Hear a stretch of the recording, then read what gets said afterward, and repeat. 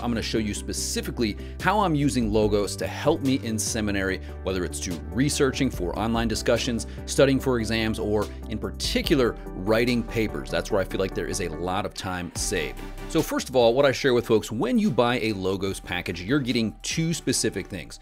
First, you're getting a digital library. So in this case, they're showing us 2,050 digital books included with Logos 10 Reformed Diamond.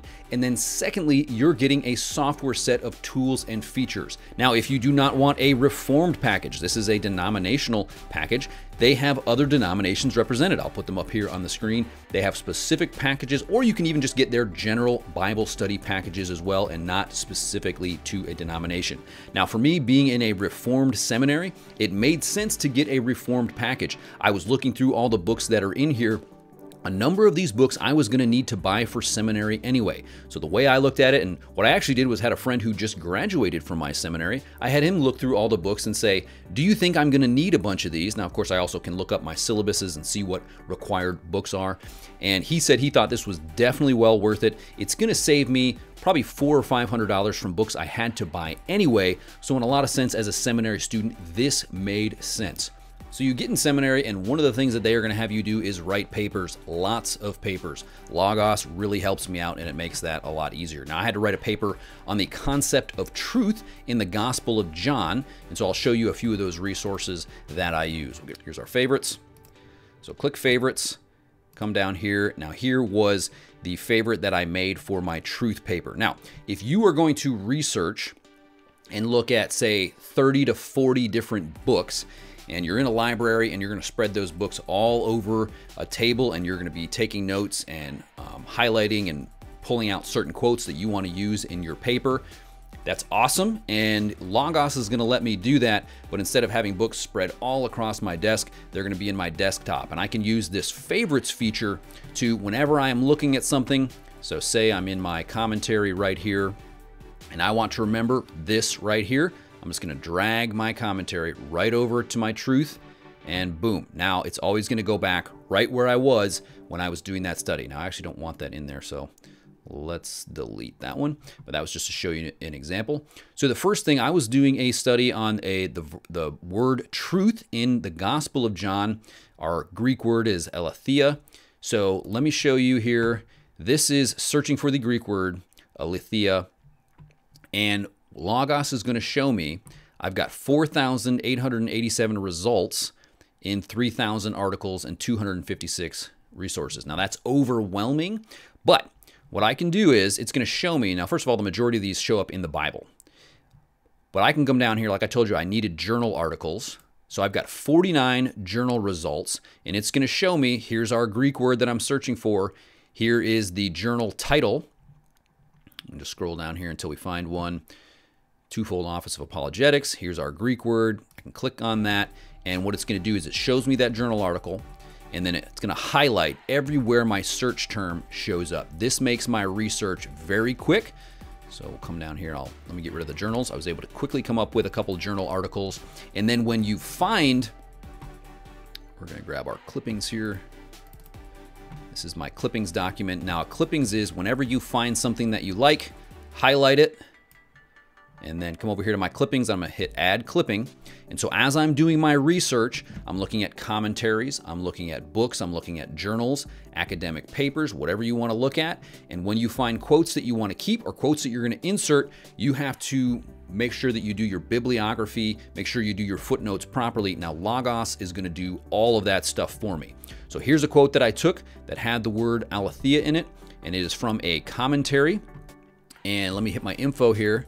And boom, there's my footnote. I can now copy my footnote and I can paste it directly into the paper that I'm writing. So what I did was all of my quotes that I wanted to include in my paper, I included here in my clippings. And if I didn't use it, I would just add a note and I would put did not use, and then I could keep that. And if I used it later in the paper, I would get rid of that note so I knew what was to be included. Now what that allowed me to do, when I was done with my paper, not only was I copying and pasting my footnotes in as I was writing, but my professor requires me to have a bibliography.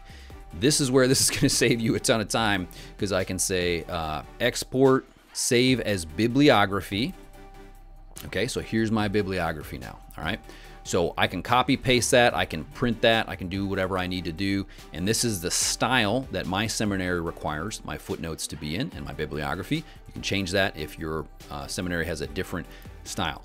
So in writing papers, Logos is saving me a ton of time, but the other way Logos is really helping me with seminary is most of the books that I'm required to read in seminary are Logos books. So let me go ahead and pull one up that I had been reading for my church history class.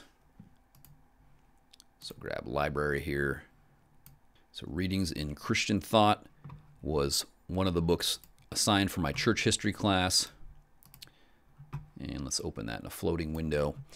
And I can search this resource if I want. So as we're doing online discussions, which my history professor would require, he would ask specific questions about specific readings. And so this search feature was very, very helpful. And then as I'm going and reading, just like a Kindle book or whatever, you can highlight the passages that are important. And if you know you're going to have to write a paper, you can start adding those to a clippings document. So we had to write a paper on one of the resources that he required for us. So I was saving clippings as I was doing my reading during the semester, so that when it came time to sit down and write that paper, I already had my footnotes there. I had everything that I needed to begin to write that paper. So having to read your books in Logos can be very helpful and time-saving. Now, I don't prefer to read on the computer, but if you have an iPad, Logos works very well on an iPad. You can read. So usually if I want to read a commentary for a specific passage that I'm preparing either to study or to preach on, I will do my searching on my laptop. I'll find the commentary that I want to read, grab the iPad. I can sit down, do my reading, do all my highlights, copy whatever you want to copy. When you get back on the desktop, it will all be there for you. Now, I have been a Logos fanboy since about 2007 when I purchased my first package. Being in full-time ministry was extremely helpful for me preparing sermons and doing weekly Bible study. I found the software to be excellent. Now, pricing here, this is showing pricing for a non-Logos user. So if you don't have Logos whatsoever, to get Logos 10 Reformed Diamond, 2,000 books, and all those features, it is $2,759.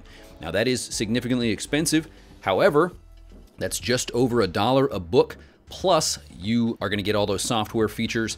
If you are already a Logos user, they will give you dynamic pricing. So for example, I already had a Logos Gold package, and to upgrade, it was showing me the dynamic pricing. Since I already had a number of those tools and resources, it was $1,500, and that added about 1,500 books to my library. They do offer a monthly option, so $120 a month you can pay if you want to get Logos 10 Reformed Diamond, or it'll be cheaper if you already own a Logos package.